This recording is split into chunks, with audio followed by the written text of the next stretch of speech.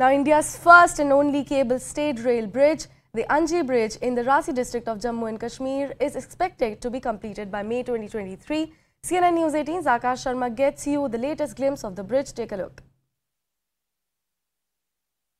I am standing on Anji Khad Bridge, which is the first and only one cable-stayed railway bridge in India. I'm showing you the visuals where at this point in time you are seeing these visuals of this particular bridge that has total 96 cables, and we have been given to understand that these cables are going to hold this particular bridge, and in some months from now, when this particular line, which is Udhampur Baramulla rail section, and in fact the particular line that is from Katra to Banihal is going to start, this bridge is going to play a very important role in joining Katra to Reasi. By going with this timeline, we can say that by May 2023 this bridge will be ready, and this is one of its kind of bridge here in India.